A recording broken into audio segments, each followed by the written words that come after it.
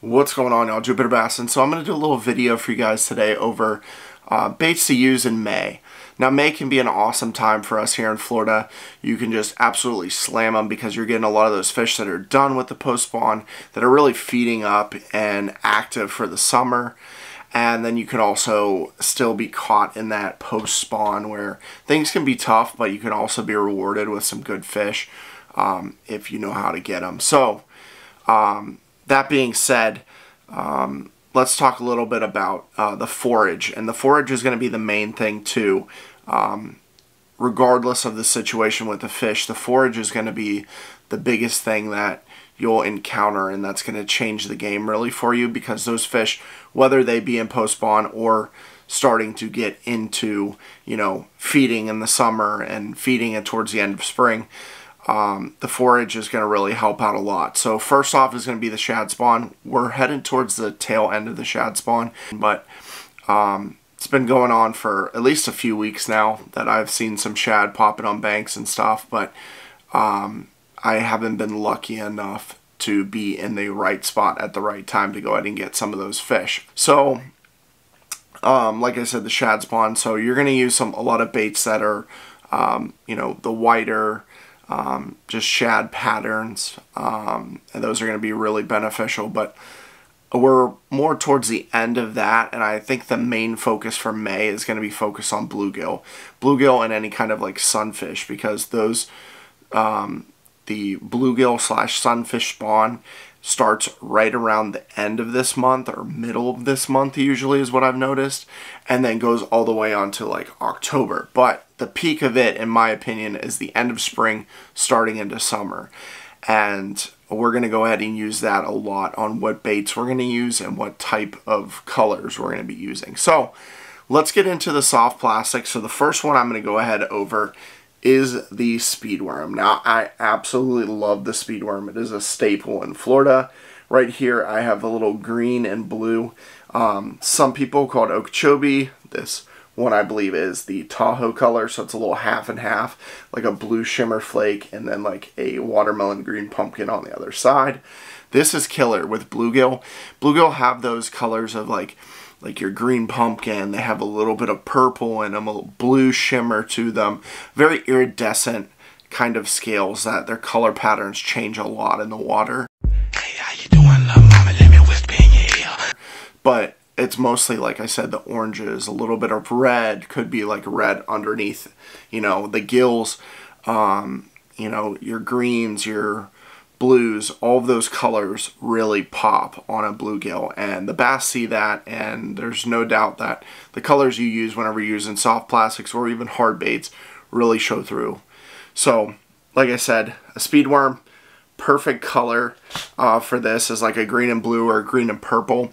Now, fishing this, the fish are going to be surrounded in a lot of like hydrilla, a lot of bluegill spawn underneath, or they'll be, during the spawn, they'll be popping underneath like lily pads, and with bluegill, they kind of like congregate up in large schools, and they'll be popping on top of the water, and it's just pretty cool because like I've gone out in the Okeechobee, like going in like the Rim Canal and stuff, and you'll just see like a huge like cloud of these little bluegill, and they'll all be popping on the top. Now, in this situation, like running this speedworm, you can run this through the lily pads and hydrilla with like ease. And like the great thing that's versatile about this bait is you can either fish it, down and just kind of drag it on the bottom, or you can swim it, or you can really just run this thing on the top like a topwater.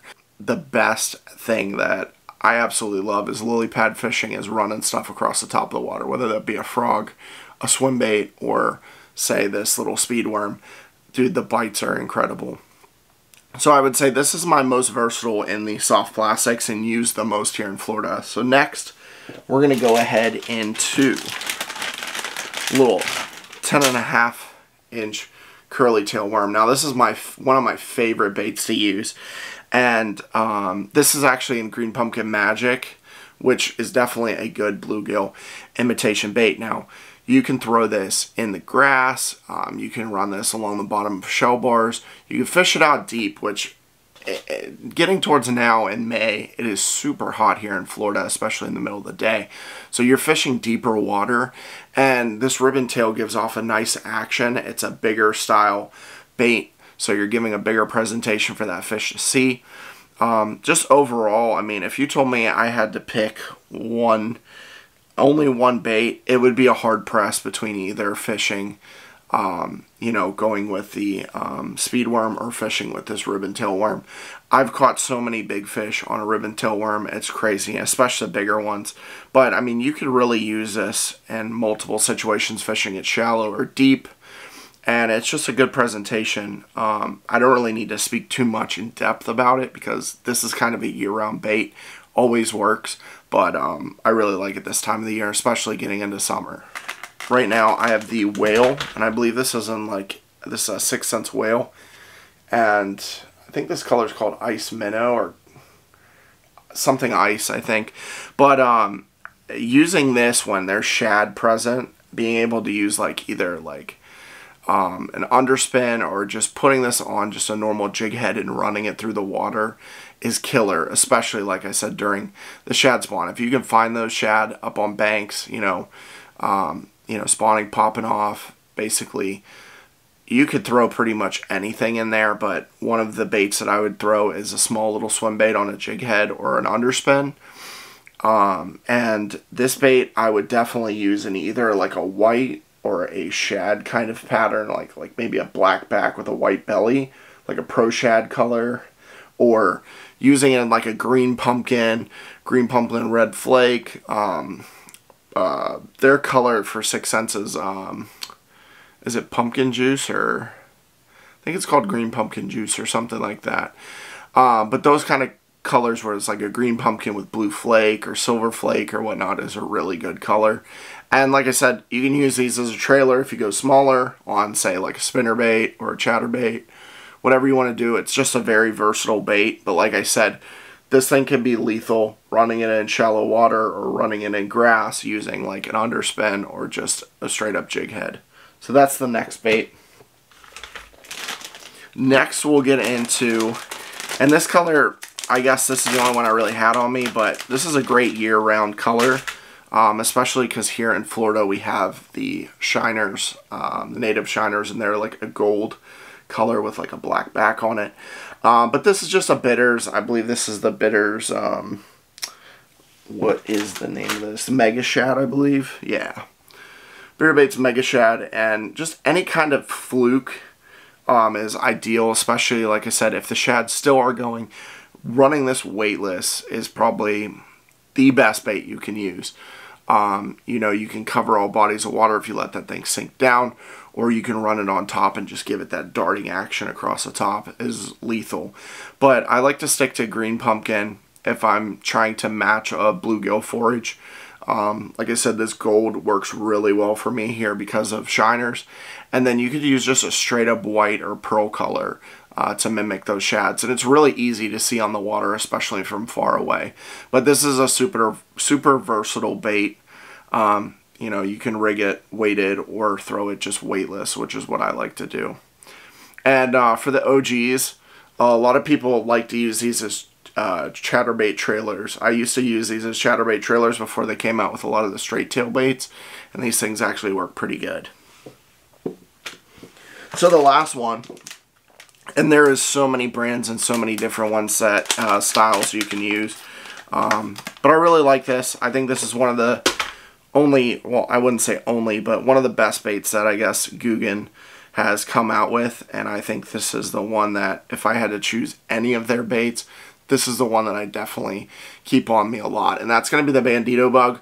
Just any kind of creature bait, whether it be a crawl or a flipping style bait.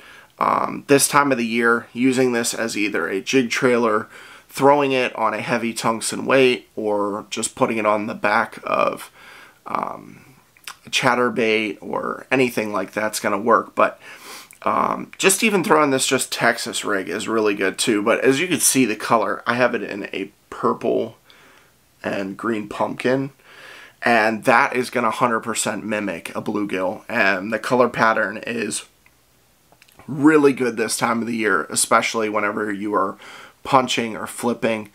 And then I learned a tip. I was watching a video not too long ago, which I've done this before in the past, but whenever I'm fishing lily pads and you're bringing that thing up and you're hitting it on top of the lily pad and it punches like that, when bluegill are spawning, and it just in general when they're congregated underneath lily pads, they start to pop on the top of the lily pad and they're eating off like little bugs or mites or any kind of little minnows that are sitting up there, and they pop off the top of those lily pads. And it just, by bringing this up and hitting it up against the top, you're setting a response or a natural reaction from the bass to strike that. And I really like throwing this, you know, like up against cypress trees or any kind of cover, wood cover, especially because it's got that flat body. So when you hit some kind of branches or anything, that flat body kind of helps run it over the top instead of getting hung up. So that's really nice. But any kind of creature bait you can flip in like a green pumpkin, or you could even go white, but I tend to stick to green pumpkin, or if it's darker water, I'll go black and blue. And just a creature bait is very versatile, and in Florida, pitching and flipping it into hydrilla or up in lily pads or any kind of grass is like a staple here. So that's going to do it for the soft plastics. I talked a good bit on those. Let's get into the hard baits. So I have 5 more hard baits. And the first one I'm going to start off with, first thing in the morning or late in the evening, I absolutely love throwing a hollow body frog. Now, this one is going to be more for like the shad spawn. You got that white belly, or a color that you're going to use in clear water. And I really like this. I think this one is actually called shad spawn, and this is the Vega frog. And the popping style is key too, because that popping action, whenever you're having that pop on the water, I don't believe I put it in my 5, but if you don't like using a popping frog, you can 100% go with just a topwater popper. I absolutely love poppers this time of year, but this one is going to be more versatile to me because you can throw this in cover and in open water. So the popping frog is the first one. And then if you're in more of a, you know, middle of the day sunny, you know, darker tannic water or milky water, you go in with this black color. Now this is the Booyah Pad Crasher in I think it's called Smoky or Little Smoky. This color is really good, but that popping action, whether it be for bluegill or shad, you're mimicking that, and those bass are going to come up to the top and they'll feed on that. So it's a really good bait this time of year. You can fish around lily pads, heavy grass, or like I said, in the open water. So next bait is going to be a jig. Like, I absolutely love jigs in deeper points and drop-offs, or up in cover, whether it be woods, cypress trees, any kind of structure, even on hard bottom. Fishing a jig is ideal. And even whenever you get to those like bluegill spawning beds, you see all those pits in the water, and just running this slowly, dragging it across the water is awesome. So the colors I have here are my 2 favorites I like to use this time of the year. This is like a PB&J. I believe this is a Mullix jig, but is a PB&J, so it is like a green pumpkin with a purple and red flake in it with a purple skirt on it as well. This color is awesome, and that would pair well actually with that bandito bug that I showed you guys. And then the next one is Okeechobee crawl color, and that is going to be a green pumpkin and blue. That is a really good color as well. Both of these are more mimicking a bluegill type pattern and work really well this time of year. The next bait I'm going to go ahead into to the last 3. These are going to be my 3 favorite. And these are almost any time of the year, but they excel really well this time of the year. This one is going to be a spinnerbait. Now, spinnerbait, this is a bluegill pattern. I believe this is a Berkeley spinnerbait, but as you can see, keeping the pattern that I'm going with is a bluegill. And I really like the gold blade. Like, the gold willow blade works best for me. Silver or colored blades can work, but I really like the gold blade, and if you can get them with this, as you see that front little blade right there, this has a green pumpkin one. If you switch this up and have it into like an orange or a chartreuse on the front, you can get a lot of extra bites with that. And like I said, just spinnerbait, so versatile. You can run it along edges of grass. You can throw it, you know, in hydrilla, try to run it along the top. Throwing this through lily pads is amazing, especially if you don't use a trailer hook. You can really get this through a lot of lily pads, and it works through, you know, pushing through that edge. So this is an awesome bait to use, and like I said, it mimics, you know, either a shad or a bluegill. So going with like a white chartreuse or a bluegill color is going to be ideal for this bait. And just slow roll it. Occasionally what I like to do is just pop it, so it makes this little popping action through the water. But I'll, for the most part, just slow roll it and then just hit it a pop here and there. And usually I've noticed that pop sometimes triggers a lot of bites. So going into the next bait is become my confidence bait and one of my favorite baits to fish with. Basically now, all the time. I don't think there's a day where I usually don't try to at least throw this a little bit. And that's going to be a jackhammer. Any kind of real chatterbait. I really like the Evos are really good. I don't think they're as good as the jackhammer, but for the price point, I think it outweighs the jackhammer in that sense. Because I've noticed I still catch a lot of fish. It's not as erratic and not as much of a hard thud from the blade. But I've noticed, though, that the Evo does pretty well. But if you got the money and stuff, I would definitely go with the jackhammer. So, going back into it, this is a bluegill color. This is, I think, Brett's bluegill. Really good color. Got that orange and green into it, and a little bit of a purple in the back. But chatterbaits, I absolutely love throwing in hydrilla, grass, right along the edges. And I haven't tried throwing it in lily pads, but I don't think it would work very well because of the way the chatterbait blade is. You're going to catch that blade right on the front of like a lily pad or the stems. So if you're throwing it on lily pads, make it more like small lily pads like dollar weed, or, you know, those tiny little, I don't know what the technical name for it is, but the tiny little lily pads on the top. I wouldn't throw this into thick lily pads. You'll probably lose your chatterbait real quick. But a chatterbait, like I said, very good lethal bait. Once again, you're mimicking shad or a bluegill, and that vibration gives off a lot of action for that fish to really want to strike it. So chatterbait, one of my go-to's favorite baits. And then last but not least, this is one of my favorite baits year round, and this can be extremely lethal this time of year. With those fish being up shallow, feeding, you can cover a lot of water, cover a lot of ground, and you can fish this, you know, in grass, rip it through grass, or you can fish in open water, running this over, you know, cover, shell bars. Throw it close to wood, but I wouldn't throw it in the wood. But it is going to be a lipless crankbait. Right here I have the red-eyed shad, and as you can see, once again in a sunfish pattern. So this bait is killer. Burn it. Just keep burning it and you will catch numbers. Lethal bait, and you can change up depending on how the fish are. You can either go from like a rattle to like a one knocker. I know the other day I was really struggling getting bites with just a regular rattle, and I put on the one knocker with I believe I was using the booyah, and I caught like 2 or 3 fish instantly. So changing up the rattle, because they hear that rattle a lot sometimes, and like I said, changing up to like a one knocker can kind of throw them off. But that's usually what I do. I'll go from a regular rattle to a one knocker, but some people like to do it with no rattle. So, and then the other one is going to be another red-eyed shad, but this is in a shad pattern, and definitely good for the shad spawn. And if you can get it deeper, usually those bigger fish are going to be deeper in that bait ball.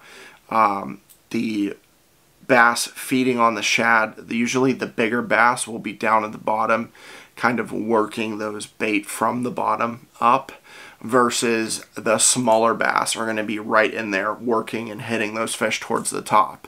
So I've caught at least 2 or 3 7, 8 pounders. So whenever I throw a bait ball or whenever I see a big shad spawn, let that thing sink down a little bit and get towards the bottom. And sometimes I don't even get to retrieve it yet. That fish will hit it, just doing that nonsense kind of wobble that like this whenever your crankbait's kind of going down. The bass, just big bass, will hit it. And I've had that happen to me a few times. So just a little tip, I've noticed that a lot of the bigger bass are going to sit towards the bottom of that. And that's going to be it. I've talked a lot. And those are going to be my top 5 soft plastics and hard baits in May. Hope you guys go out there and really slam some giants. I hope this actually helps you. I know some of you watch my videos come from up north or live more in the northern states. So coming down to Florida, you know, you get an idea of what they really want. And I hope this helps you out. You guys, until next time, y'all, peace.